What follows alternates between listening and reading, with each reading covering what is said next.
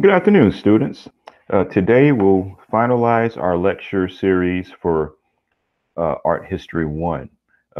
Last week we covered most of the High Renaissance. Today we're going to cover a few more elements from the High Renaissance, and we're going to review the Mannerism movement that grew out of it. So we don't have as much material to cover as we did last week, but notice, pay close attention to all the highlighted areas because they will definitely be on your test. Okay, so I'm going to set up my presentation screen.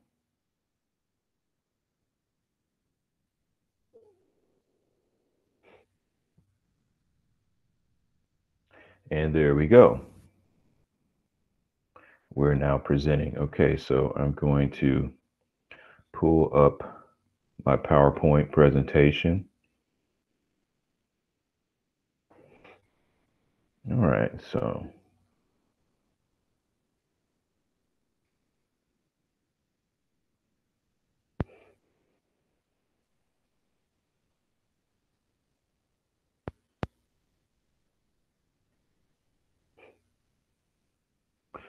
okay, this is one of the last figures we looked at. Okay, here we go. All right, so this is Jacopo da Pontormolo, Entombment of Christ. Okay, what is unique about this picture is that we're now in a different era of the Renaissance where we're focusing on Mannerism.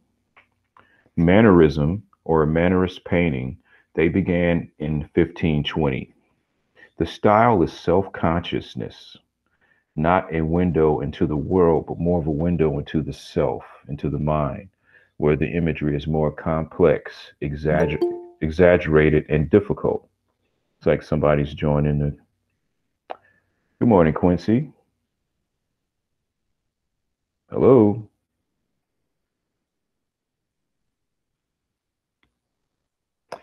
Good morning, Quincy. Or good afternoon. Afternoon. Okay, all right. So my share screen is up, and what we're working on now is the last part of the lecture for our final exam. And so Mannerism is a later part of the Renaissance, and the subject matter deals with the self-conscious. And it's not a window into the world, but more of a window into the mind. And the subject matter is complex, exaggerated, and difficult to understand. And there is an unstable composition and an unnatural color palette. So let's take a closer look at this piece of Pontormodo, Entombment of Christ.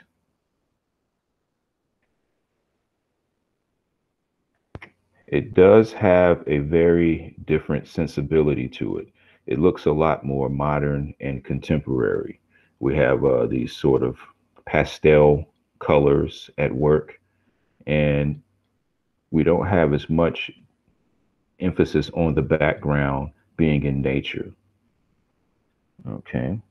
Now, I have some notes on mannerism, which you will see on the test. I'm sorry. Yikes. Give me just 1 second. I have a very messy desktop.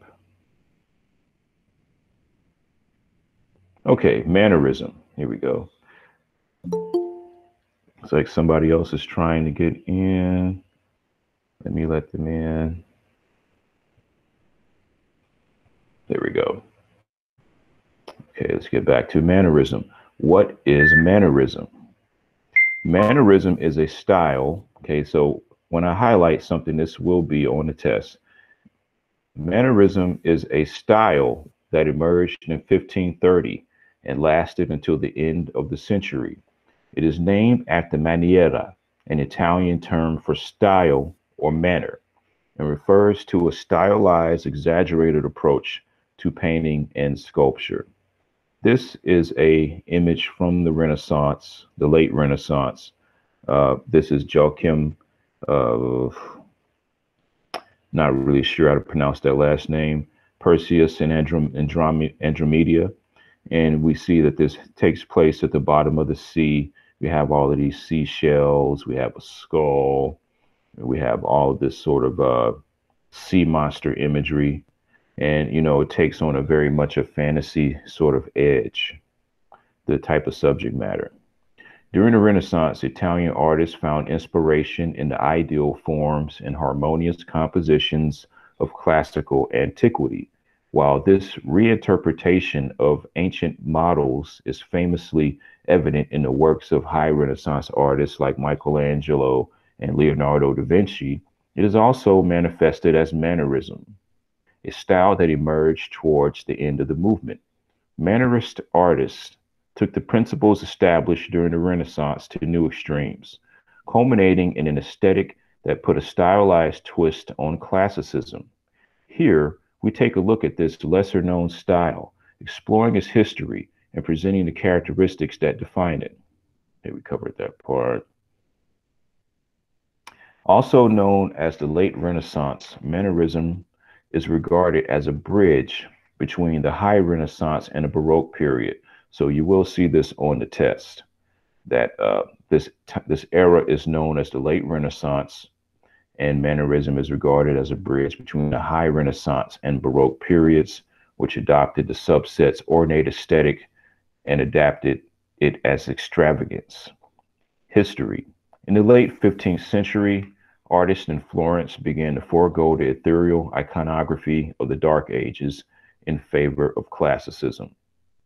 This aesthetic approach lasted until the late 17th century and culminated in three subsets: the early Renaissance, high Renaissance, and late Renaissance. Okay, so this is very important. This aesthetic approach lasted until the 17th century, talking about Mannerism, and culminated in the three subsets. Okay, so during the early Renaissance, artists began looking to antiquity for inspiration. This newfound interest would then inform the High Renaissance, a genre characterized by naturalistic figures and a mathematically precise use of perspective. The High Renaissance lasted from 1490 until the 1530s, when the Late Renaissance or Mannerism emerged. So you're responsible for knowing this entire passage. You could see 3 to 6 test questions in this passage alone. While Mannerist artists were interested in the perfectionism portrayed by High Renaissance artists, they did not seek to replicate it. Instead, they exaggerated Renaissance principles, resulting in work that favors self-expression over the pursuit of idealism. Rather than adopting the harmonious ideals associated with Raphael and Michelangelo, Mannerists went a step further to create highly artificial compositions, which showed off their techniques and skills in manipulating compositional elements to create a sense of sophisticated elegance. Exaggerated figures. A primary way that Mannerist artists took high Renaissance techniques a step further is through exaggeration. This will be on the test. Pioneered by Parmigianino, an Italian artist, Mannerists rejected realistic proportions and instead rendered figures with impossibly elongated limbs and oddly positioned bodies. These stretched and twisted forms were likely employed to suggest movement and heightened drama. Okay, so this whole paragraph could very highly likely be on the test. Okay, so here we have Madonna with long neck. So you see how big this baby looks, right? This is a big baby. She has an elongated neck, and we have the children looking on. And then we have the small man with the scroll. Okay, according to Giorgio Vasari, a prominent Italian painter, architect, historian, and writer, Parmigianino inadvertently adopted this unusual aesthetic while painting his own likeness. So this is important as well. In order To investigate the subtleties of art, Parmigiano, in his famous art history book, The Lives of Artists, he set himself one day to make his own portrait, looking at himself in a convex barber's mirror, and in doing this, perceiving the bizarre effects produced by the roundness of the mirror, which twists the beams of a ceiling into strange curves and makes the doors and other parts of the buildings recede in an extraordinary manner. The idea came to him to amuse himself by counterfeiting everything. So this is an example of that. We now have digital media that will allow us to have this same effect. I think it's referred to as the fish lens effect. So this is a very important passage that will be on the test as well. Okay, and this is about how Parmigiano was sitting in a barber's chair looking at the mirror, and the rounded edges inspired him to make this sort of abstraction or exaggeration. So do we see that on the edges, how the hand is more prominent and the central figure is proportional, but the everything around it is warped? That's self-portrait of Parmigiano. Self-portrait in a convex mirror. Okay, elaborate decoration. Lavish adornment is another way Mannerists pushed Renaissance sensibilities to their limits. While high Renaissance figures did not typically incorporate patterns into their work, early Renaissance artists such as Sandro Botticelli did. Inspired by Millefleurs from the French millefleurs or thousand flowers tapestries of the Middle Ages, Botticelli incorporated floral designs into his large-scale mythological paintings like Primavera. Mannerist artists, okay, let's take a closer look at Primavera. These are the patterns of the flowers inside of this dark wood canopy. Mannerist artists, in turn, revisited this interest in elaborate ornamentation, covering both canvases and sculptures in an overwhelming abundance of decorative elements. One artist who took this concept to astonishing new levels was Giuseppe Arcimboldo, a painter who crafted peculiar portraits of people made out of vegetation, animals, and found objects.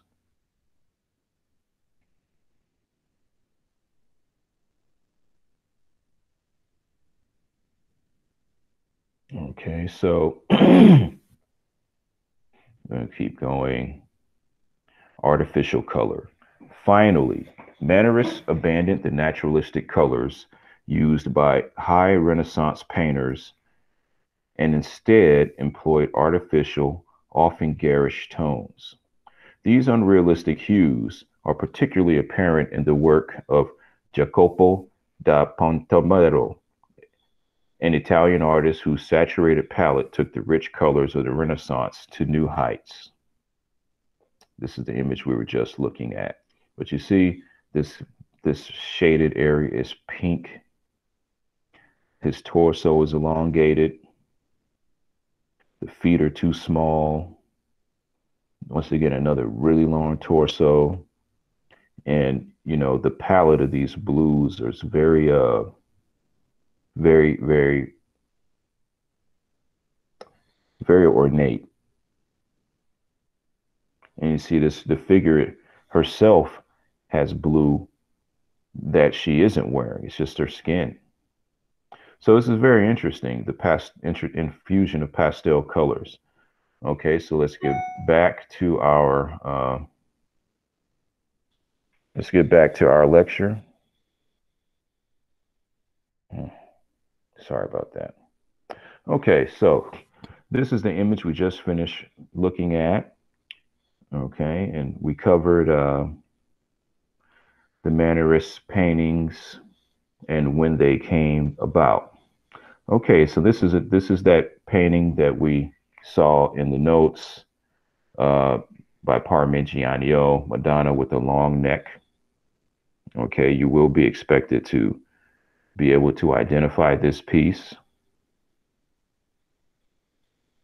And by the way, this PowerPoint is in your files area. Okay, and this is Bronzino, Venus, Cupid, and Folly. So if we take a close look at this,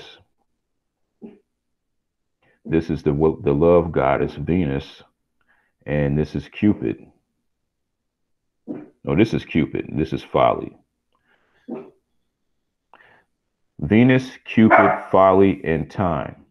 Excuse me.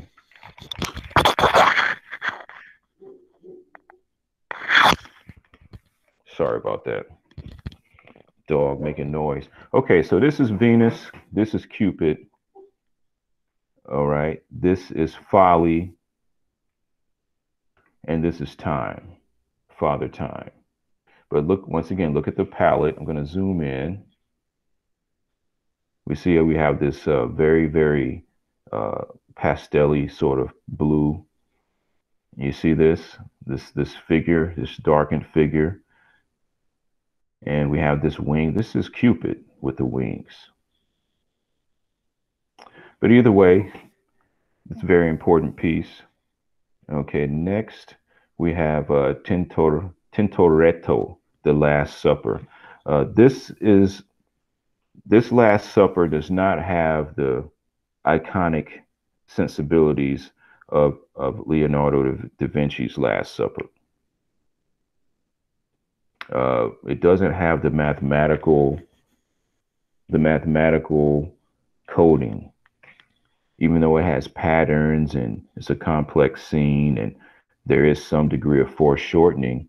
By not having that direct single point perspective, you have a very different effect. So this is a mannerist interpretation of the Last Supper by Tintoretto. Okay, this is Giovanni de Bologna, Abduction of the Sabine Women. This if this is on a test, you only have to identify it as an example of mannerist sculpture. You won't be expected to know the title. And this is the courtyard of the Palazzo del Te, looking southeast. And this is an example of mannerist architecture, which once again is supposed to take on a different perspective of the Renaissance. And so that concludes our notes on the Renaissance, or the elements that we're going to cover. So once again, when it comes to mannerism, you will be expected to recognize this image, the Madonna with the long neck, and this image, Venus, Cupid, Folly, and Time. And there might be this image, the abduction of the Sabine women.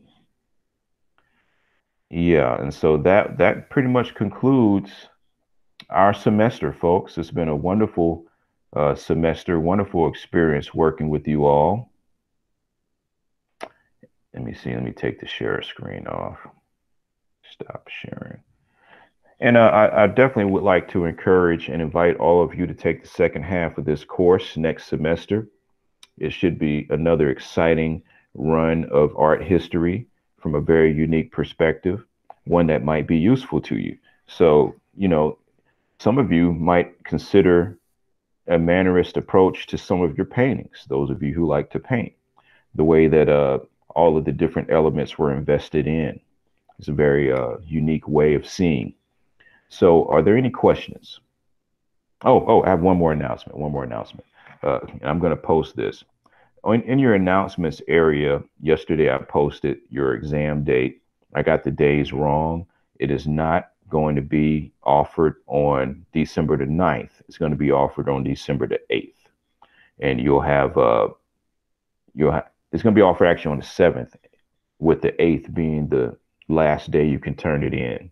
So I'm going to post all of that information today on the announcements when I post the lecture. So does anyone have any questions?